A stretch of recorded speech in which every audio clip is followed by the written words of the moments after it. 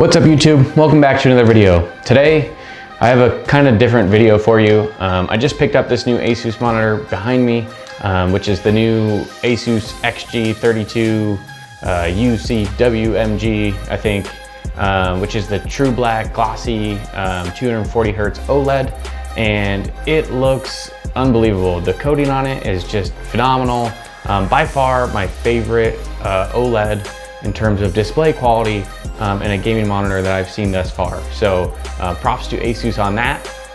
But what I did notice is that my unit was faulty. So I couldn't get the firmware to update on it, and I thought it was faulty. So I brought it back to Micro Center and I swapped it out for a new one.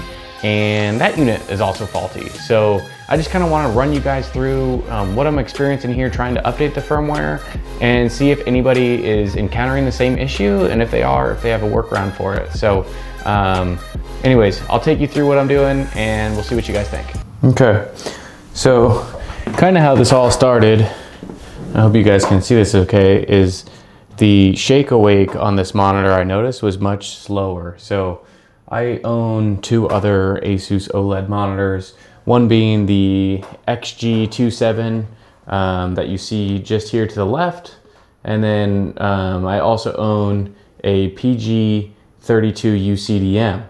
My plan was to sell my PG32UCDM and replace it with this, the XG32UCWMG.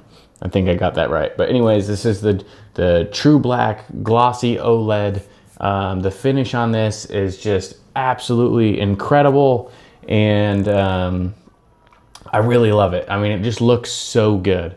But what I ran into, or what I just noticed, was that the shake awake on this was a little slow, and we'll see if we can pick this up right here. So see how the one on the left is already popped on, and the XG still waking up. So my first thought on this was that, okay, well, it must need a firmware update.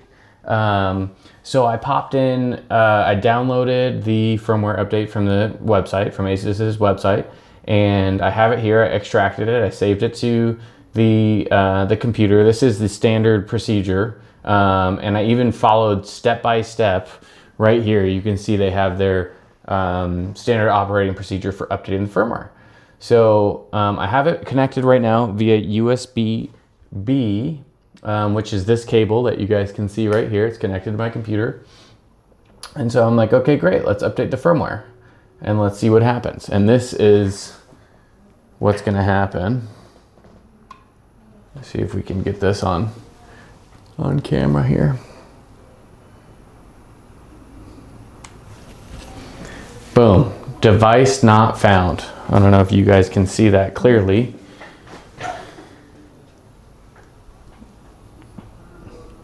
There you go. Device not found. Okay, so I've tried this a million different ways. I tried via USB-B, which is the way I've done it on every single other ASUS monitor, doing it the same way that I've done on this one.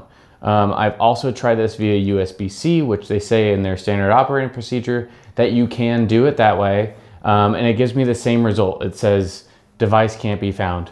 When I first plugged in the monitor, the very first time, it popped up, said it was updating via USB-B. It got to about 33%, and then it failed, and then since then it has not shown any sort of life from that USB port. After, when I hit close, usually it pops up in the bottom corner of the thing that's saying that your USB device has malfunctioned, and it cannot, you know, it might not be working properly. So I really want this monitor to work.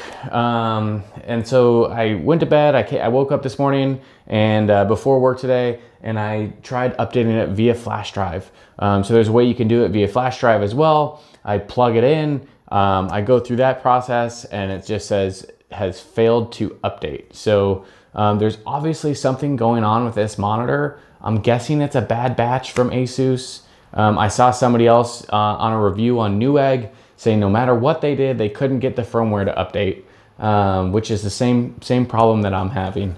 It's really just the shake awake that seems slow to me. There hasn't been any other issues that I've noticed in the monitor's performance. I mean, it looks incredible. I just don't know if I can stomach paying $1,100 for a monitor that doesn't update. You know, what if it has a problem that I'm not seeing right now that in the future could be fixed via an update, and then I have to, you know, send it back to ASUS under their warranty.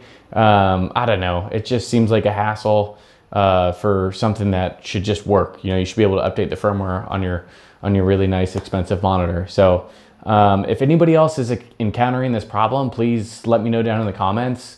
It's super frustrating. I hope that that I can fix it. I don't want to take it back right away, but at this point, I think I might go back to the PG32UCWMG and wait for a new tandem OLED from them in spring with this same coating, because this coating is phenomenal. I mean, the black level performance is so much better on it.